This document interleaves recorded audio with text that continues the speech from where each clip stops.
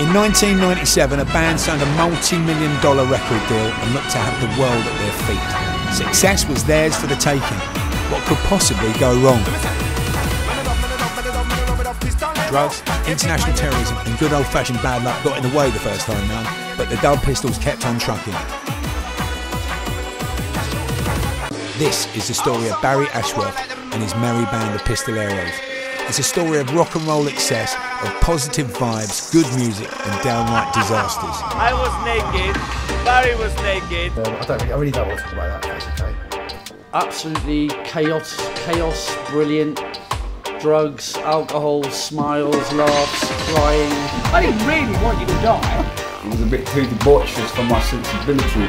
Not even too debaucherous, just too fucking reckless. Is that part of the effect? Is that good? No, it's not. We're going to die. You said I ruined your life. I didn't. I didn't mean it though, did I?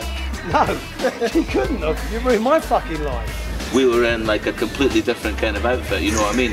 Like we're dickheads and stuff, but that was next level dickheadery. Along the way they picked up some famous fans and rocked hundreds of festivals, with each gig having its own debauched tale to tell. And I tried to justify it. I think this is the story of every band.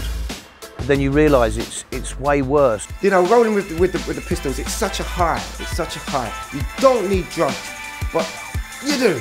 But you don't. you don't. Through the ups and the downs, the chemical highs and the come down lows, the Dubs built themselves back up into one of the biggest festival rocking bands around.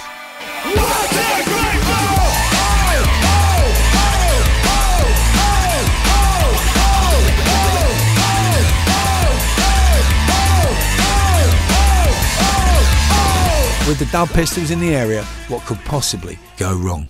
Here are the thrill seekers, corrupt and immoral.